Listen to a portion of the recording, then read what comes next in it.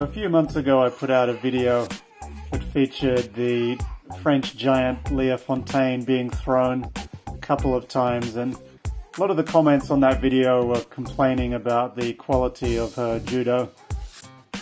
And I kind of see your point, but despite her limitations, she is pretty formidable, and she had two of her best results at the Tokyo Grand Slam last weekend. She was able to beat Tomita Wakaba, who was Japan's representative in the super heavyweight category at the last World Championships.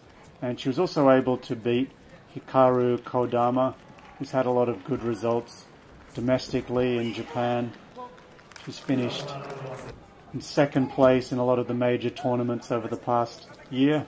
But she did come unstuck against Maya Akiba.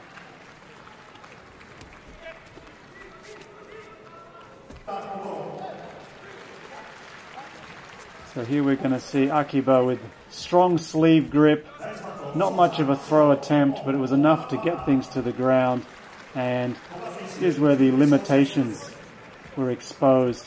She was able to take over and slowly force Fontaine onto her back, and initially there's an Osai Komi count called, but Fontaine is able to belly down, get enough of that chest facing the tatami that the ref waves off the Osai Komi.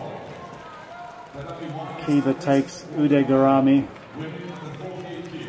and Fontaine showing a lot of spinal flexibility, really able to rotate around, but finally Akiba is able to go chest to chest and get most of her back pointed towards the mat, and she takes the Osai Komi victory. But it wasn't the only big success for Akiba at this event.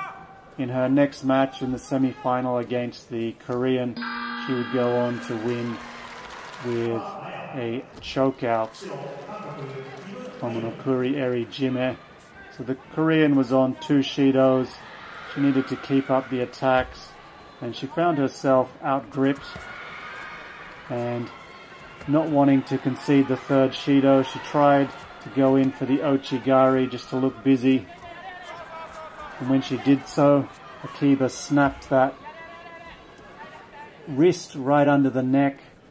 She had the collar grip for an Okuri Eri Jime finish. I think Kim tried to submit and was already out quite a long time before the referee raised his hand.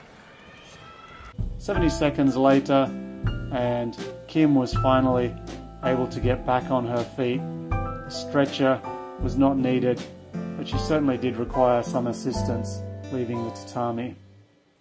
Subscribe for more non-stop Newaza.